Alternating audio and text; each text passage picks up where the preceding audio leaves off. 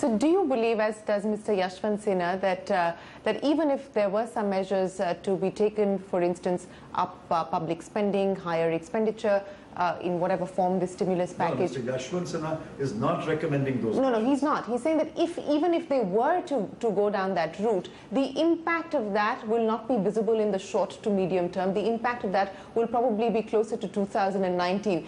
Do you share that pessimism? You see, this government seems to have woken up only after August 31, when the numbers came out. On that day, 5 months of the current financial year have gone by. And we are another 27 days into the 6th month. So whatever they do now will have no impact this financial year. So the financial year, March 2018, will end on a sour note. Now, whether you will get the beneficial impact in 2018-19, I cannot say. It will depend upon the measures they take. It will depend upon the effectiveness of those measures. It will also depend upon the global environment. See, today FPIs are pulling out their money. Why? Because they've lost confidence in the economic management of India, and they think that interest rates in the US will rise sufficiently so that... and now you've got a corporate tax cut as well in the US that's been announced. Yeah, rise sufficiently. Therefore, they can make their return for their investors by putting more money in the US. See, money flows into India largely because of the interest rate arbitrage opportunity. And if that window narrows, if that interest rate differential narrows, money will flow out. Since we're talking about interest rates, the clamour is that there should be a drastic reduction in interest rates. CII asking for a 100 basis point cut in interest rates. We've got the MPC meeting on the 4th of October. Do you believe that there is room for a rate cut at all? There is. There is a room for rate cut. RBI is behind the curve. They should have cut it on the last occasion. They should have cut it on the previous occasion also. But whether they will cut 100 basis points at one meeting, I doubt it. But how much room is there for further cuts? I think they should cut at least 50 basis points. There is enough room because inflation is still low.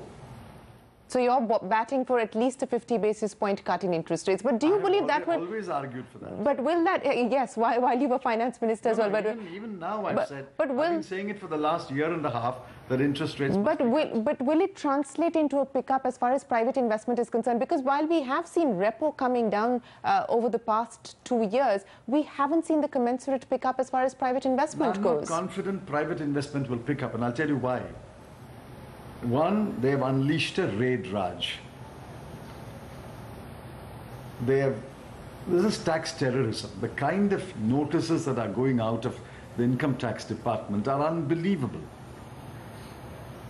They have slapped huge notices for humongous amounts of money on international companies, Kane, Vodafone.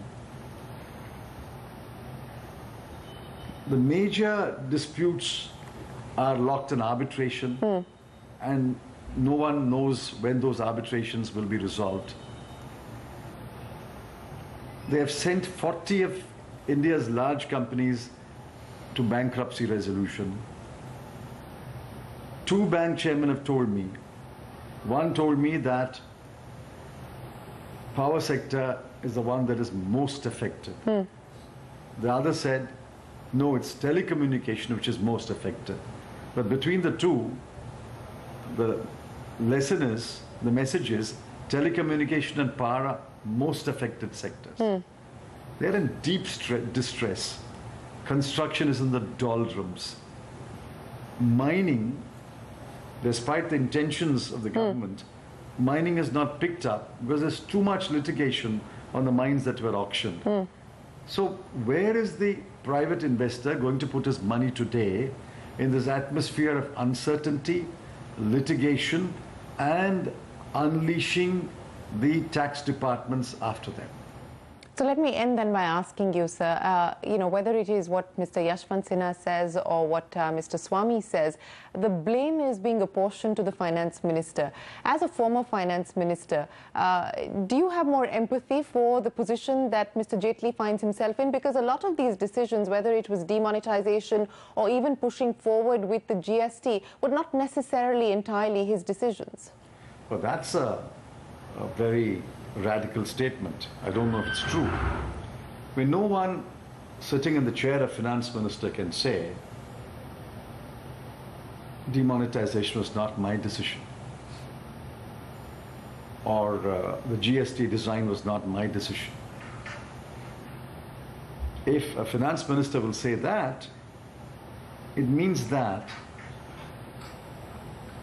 rather than the Prime Minister losing confidence in the Finance Minister, it's a case of the Finance Minister losing the confidence of the Prime Minister. Well, he hasn't said that. Therefore, you can't say that. It is the collective responsibility of the government.